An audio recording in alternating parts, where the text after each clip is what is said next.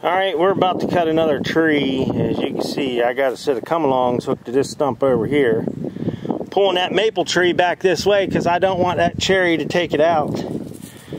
So, it's just, hopefully it don't break too many limbs off of it.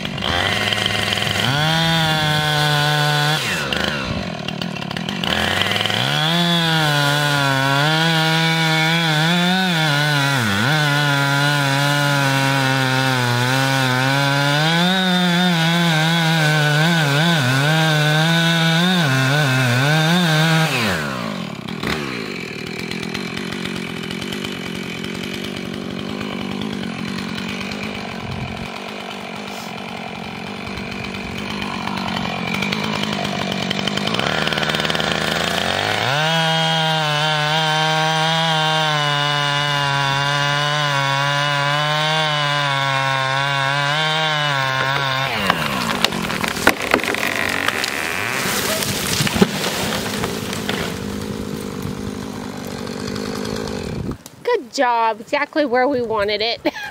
No, I only broke one little limb up on the top. One tiny little limb. Okay, that's good. Yeah. So we're good to let the pressure off this tree. Okay. Now all these should be open enough to where they'll get some good sunlight. Yeah. They're starting to bud a little bit. Yeah, there is some nice little maples here. Yeah. Once we get the stumps cut down, and yeah, I think it's going to look pretty good. Yeah, that tree was not the healthiest tree, so. All right, this is a very handy tool to have on the homestead for pulling trees in directions you want. I think it's only 5 ton, but it does a very good job pulling trees. Now, I've used these come-alongs to actually pull trees, you know, against their will that you want to cut. Really like these things. Definitely an awesome tool for the homestead. So, as you can see, we got it strapped clear up in the top of that tree right there, up there about midway, and it pulled that tree pretty far. So, definitely a great tool to have on the homestead. When you're ratcheting the come-alongs, you just, it automatically clicks down itself, and then you pull, and it pulls on whatever, pulls the cable back, whatever you're pulling. Now, when you're going to release them, you got to push this thing up. I usually take it down as far as I can. I push it down a little bit, and then I push this lever here up. And I only take it one click at a time. I just take my time, because this thing could have a lot of pressure on it.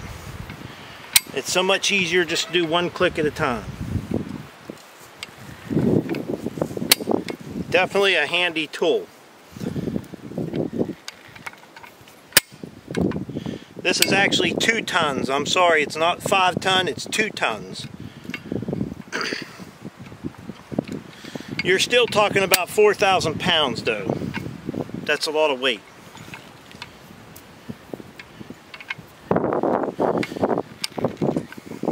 It takes a little longer, you know. I could slap this thing over there and make that thing spin fast, but I'm not going to do that. Once it starts loosening up, I'll do 2 clicks at a time. I can do 2 at a time.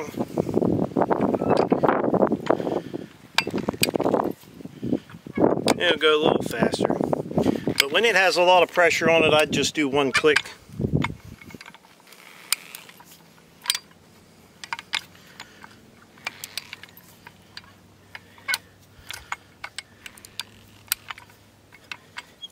Now we could actually do 3 clicks. It's really getting loose.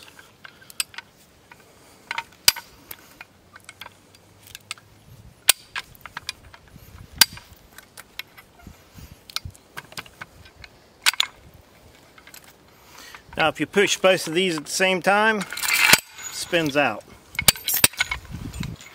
Nice come-alongs.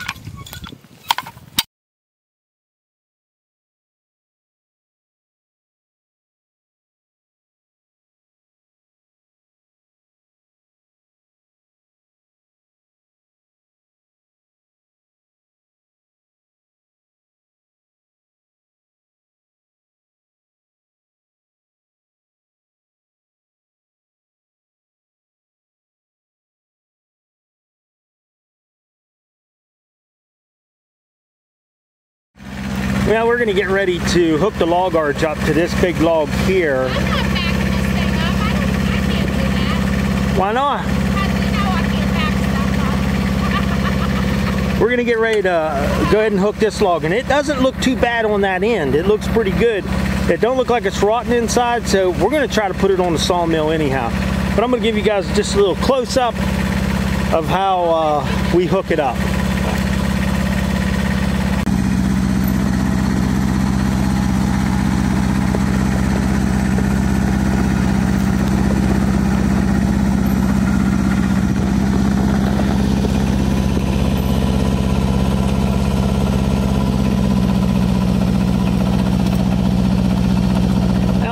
Here is I'm just trying to get the log.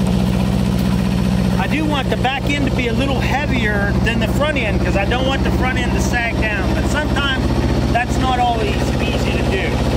So what I'm going to do now is I'm just going to grab this cable here. You guys have seen this before, and we're going to stick it underneath the log, which makes it a little easier. Now we still got to get the new winch put on it. I just haven't had the time.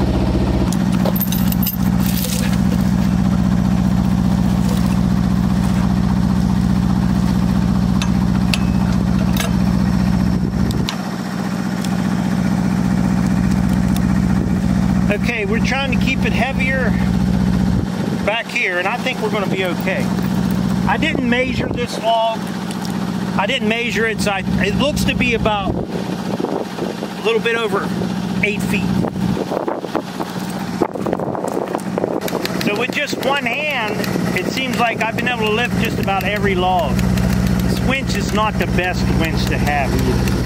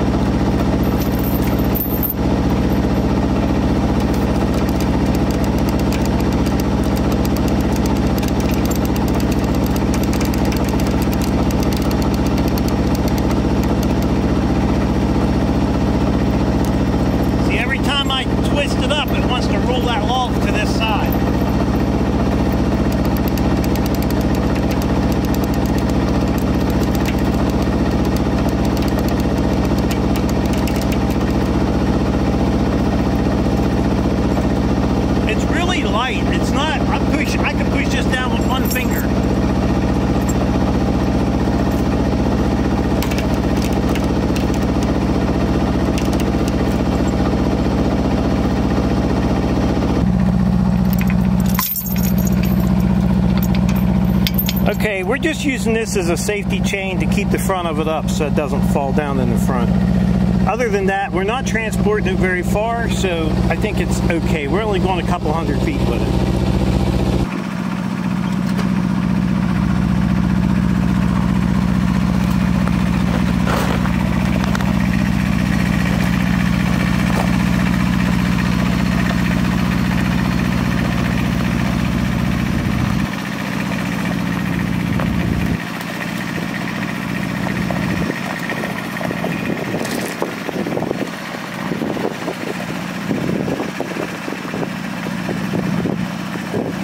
Okay, now once you got it to where you want it, all you got to do is unhook this piece here. Now I do have binders. Those of you who watch my channel and see me build this thing, you know I have binders for this. We're not using the binders because now if we was going to tram it on the road, we might want to bind 2 binders on it. We don't want to lose it on the road. Pretty easy taking it down. This winch here, definitely not a good winch for it, but we'll go ahead and get it down. And I take this down with one hand, and it just, now it's going to unroll the same way when I put it up. It's going to roll. You want to roll. But as you can see, I can take one hand and actually move this log around with one hand. I don't know how much that log would weigh, but I would say it's pretty heavy.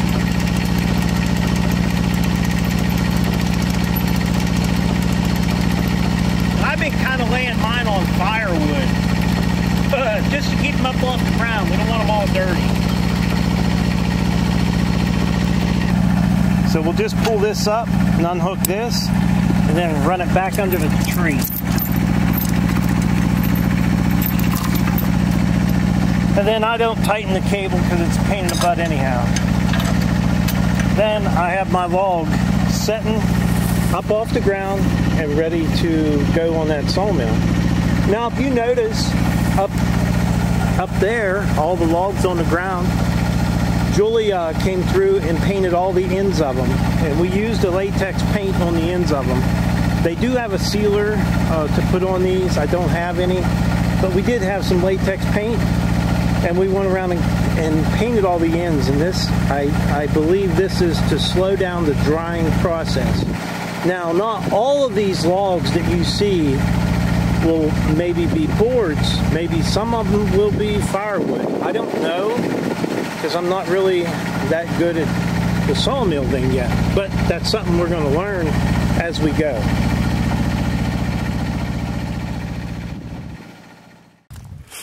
All right, it's looking a lot better up there where we cut the trees down, and you can still see the 3 nice little maple trees we're trying to keep. We're working on that bank, cleaning up some of the stumps, getting them cut down as close as we can to the ground. And those trees, I might want to top them, but I think I might wait until next in the fall, maybe top them out. I didn't want to do them now because they're maple. It might do a lot of bleeding. I don't know. I don't know if it'd kill them or not, but I don't want to mess with them right now. So Julie's up there just raking the bank. I took the weed whacker over it and cut up a bunch of them sticks and stuff. It's looking better. It's getting there. One day you'll see a pavilion sitting right up there behind them trees. We're hoping to build a pavilion up there. One day. Just dreams. Right, Joel? We're allowed to have them. A few more stumps to cut off, but other than that, it's looking pretty good. So I would like to tell everybody thanks for watching the video. Don't forget to subscribe, leave me a thumbs up, thumbs down, or a comment if you'd like. Till next time.